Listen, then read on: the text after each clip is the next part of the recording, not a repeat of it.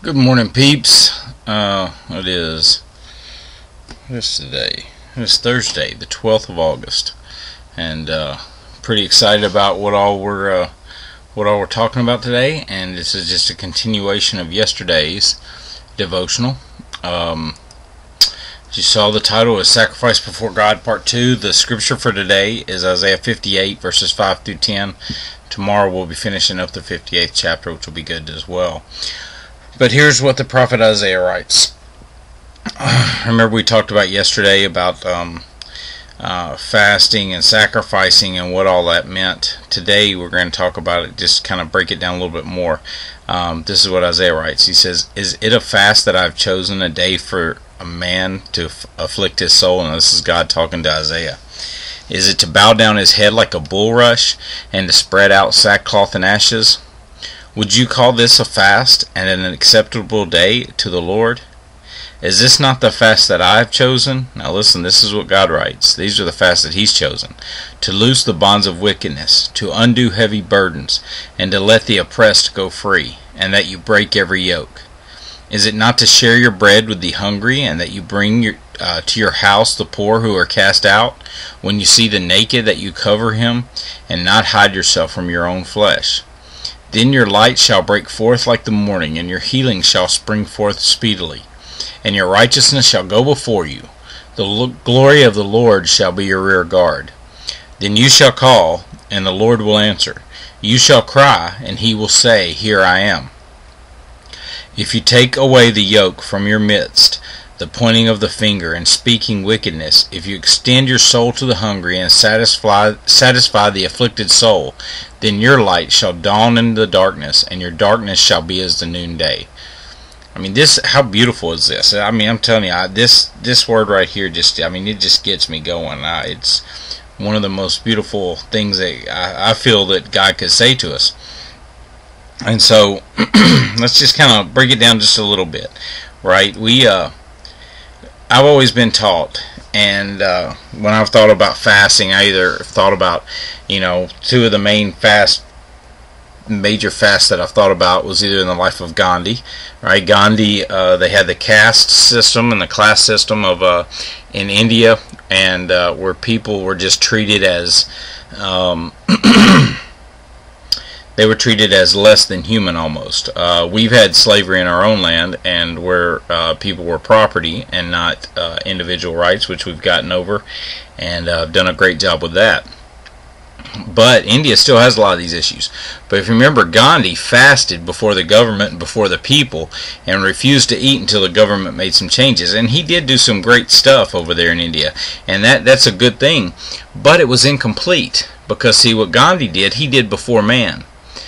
He called the fast before man, and so that the men would take notice, and men would feel guilt for what they were doing and how they were doing it. And because the people so loved Gandhi, as he walked across the land and met with people and went to the salt lakes and things like that, and he gained the attention of the people. And then when he fasted, the government knew how much the people loved Gandhi, and they didn't want an uprising on their hands, so they took notice and worked with Gandhi to provide some better situations for the people of India. Those are great things, but it's incomplete for this reason.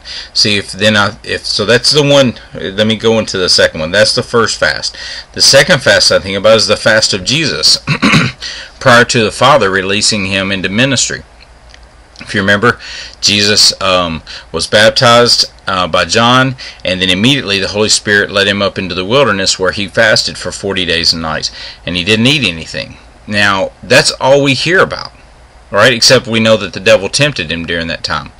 But other than that, we understand, there's a clear difference here. Gandhi fasted before men. Jesus fasted before God the Father. He didn't do it for any recognition of men. And because of that, then God then could take notice and bless all of his ventures beyond his wildest imaginations, I would imagine. I mean, he just, as he watched the Father work in the people and through him, he was completely God in the fact that he was indwelled by the Holy Spirit. He was the Son in human form.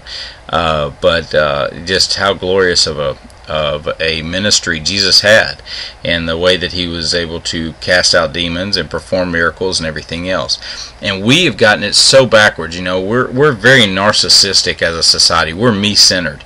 And last night I was even watching a show talking about how, even our teachings to our children, to teach that everybody's unique and special and this and that, how it's almost led to, this whole self-esteem push that we've pushed towards our children, that it's pushed our children to grow up thinking me first.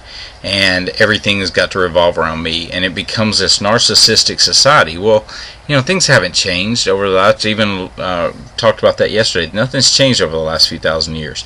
I mean, human nature is human nature. Human nature is human nature. It's always about taking care of me first. But this is not what God says. God says, look, fasting is not about just denying yourself something to eat and walking before men so that men take notice of you, and that you would, other people go, wow, he's really spiritual. He fasts a lot. That's not what God's about at all. God's about our hearts. And when he changes our hearts, then he has a vessel he can use.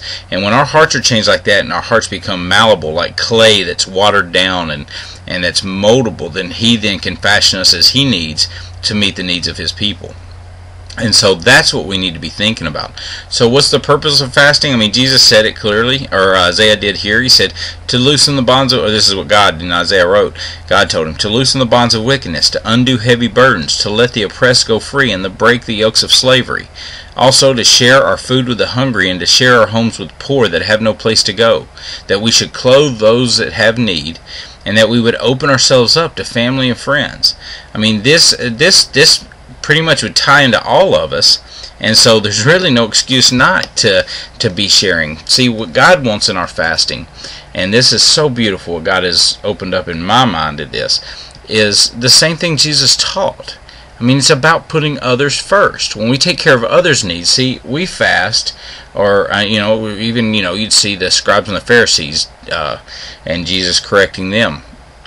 What happens is, especially in the spiritual world, and Christians, we do this all the time, it's pitiful because we fast because we have a certain thing we want God to be obliged to, or be obligated to do for us. And we think that our spiritual sacrifice is going to get the notice of God, and therefore he's going to release things to us. I've been guilty of doing that myself.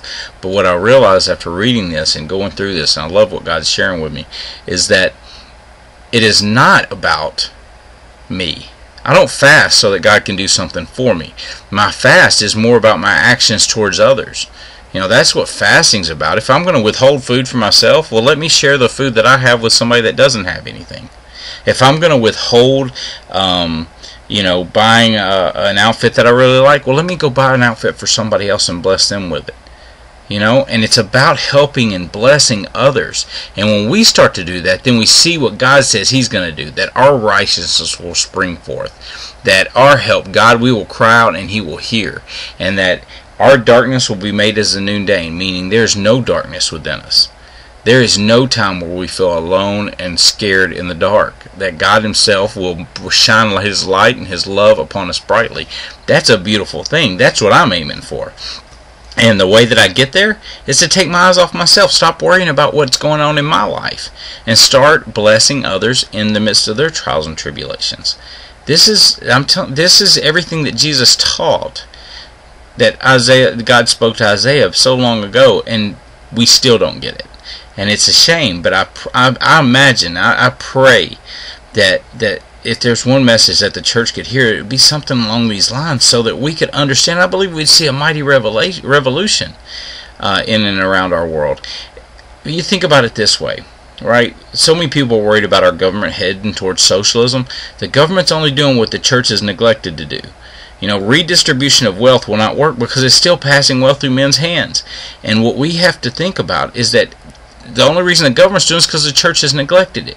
But what if our Christian churches around this country and around the world would start meeting others' needs before their own? What do you think would happen? What kind of revolution? What if you and I, just you watching this video, and me, focus ourselves on blessing others before blessing ourselves? Imagine what revolution that could have. That's sharing the love of Christ. Right? Jesus fed out of his nothingness. He fed the 5,000 with a few loaves and a few bread and a few fish on multiple occasions. So what if you and I took this to heart and we did make changes in our lives? I'm telling you, we'll see a revolution. We will see Christ being glorified amongst us, and he will get his glory and honor out of it, and we will be blessed beyond anything we could ever imagine. That's my prayer for you. That's my prayer for me, that we might see the glory of the church really fall on the church, and the Holy Spirit come to his fruition and operate in the fullness of all of his gifts.